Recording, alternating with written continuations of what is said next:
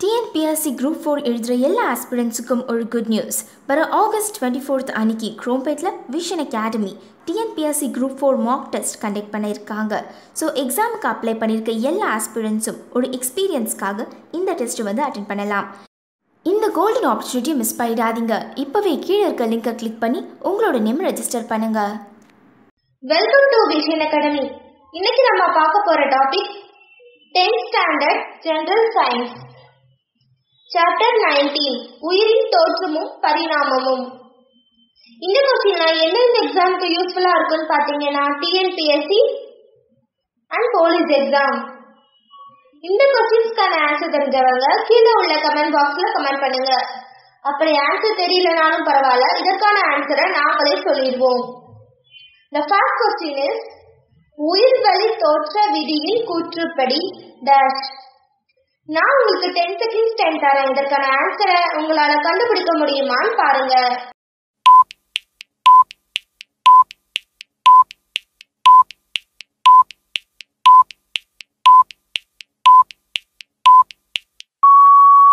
இதற்கான விடை தனி உயிரி வரலாறும் தொகுதி வரலாற்றை மீண்டும் கொண்டுள்ளது.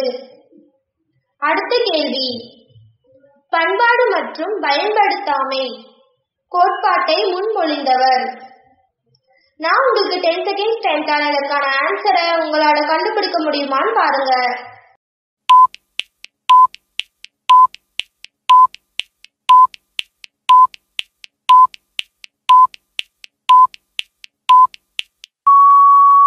இதற்கான விடை பாட்டிஸ் லாமார்க். அடுத்த கேள்வி, பின்வரும் ஆதாரங்களுள் எது தொல்பொருள் வல்லுநர்களின் ஆய்விற்கு பயன்படுகிறது? நான் உங்களுக்கு 10 seconds டைம் தரேன். இதற்கான ஆன்சரை உங்களால கண்டுபிடிக்க முடியுமான்னு பாருங்க.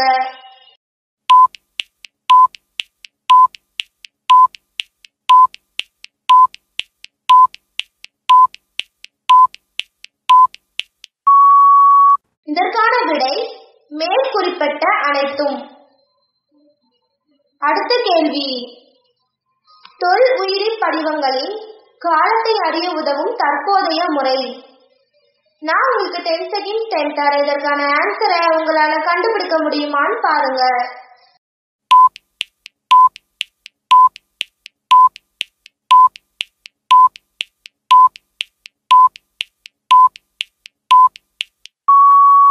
இதற்கான விடை ரேடியோ கார்பன் முறை.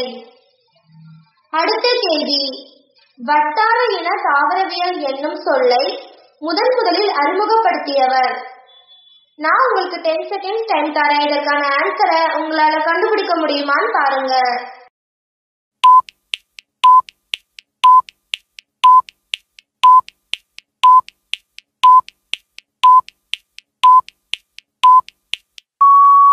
இதற்கான விடை JW கார்ட்பெர்கர். அடுத்த கேள்வி, சூழ்நிலையின் மாற்றங்களுக்கு எதிர்வினை புரியும் விதமாக தங்கள் வாழ்நாளில் விலங்குகள் பெறுகின்ற பண்புகள் டேஷ் என அழைக்கப்படுகின்றன. நான் உங்களுக்கு 10 seconds டைம் தரேன். இதற்கான ஆன்சரை உங்களால கண்டுபிடிக்க முடியுமான்னு பாருங்க.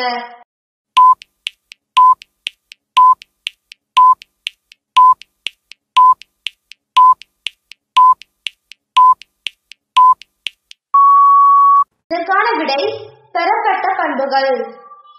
அடுத்த கேள்வி, ஒரு உயிரினத்தில் காணப்படும் சிதைவடைந்த மற்றும் இயங்காத நிலையிலுள்ள உறுப்புகள் டேஷ் என்று அழைக்கப்படுகின்றன.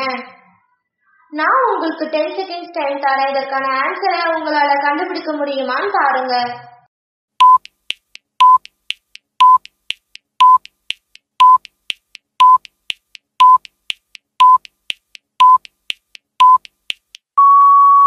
இதற்கான விடை எச்ச உறுப்புகள்.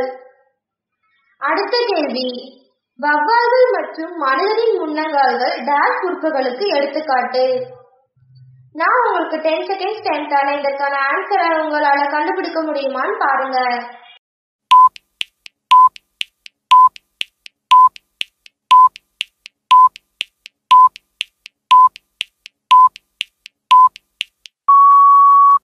இதற்கான விடை அமைப்பு ஒத்த உறுப்புகள்.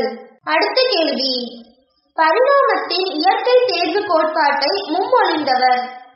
நான் உங்களுக்கு 10 செகண்ட்ஸ் டைம் தரேன். இதற்கான ஆன்சரை உங்களால கண்டுபிடிக்க முடியுமான்னு பாருங்க.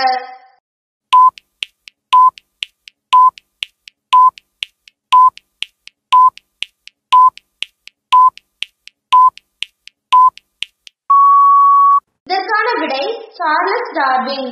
அடுத்த கேள்வி. A முன்னோர் பண்பு மீட்சி, B எச்ச உறுப்புகள், C செயலொத்த உறுப்புகள், D அமைப்பு ஒத்த உறுப்புகள், E மரப்பூங்கா, F WF லிபி.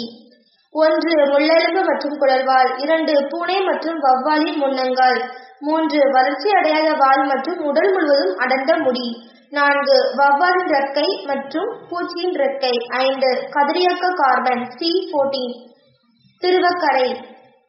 நான் உங்களுக்கு 10 செகண்ட்ஸ் டைம் தரேன். இதற்கான ஆன்சரை உங்களால கண்டுபிடிக்க முடியுமான்னு பாருங்க.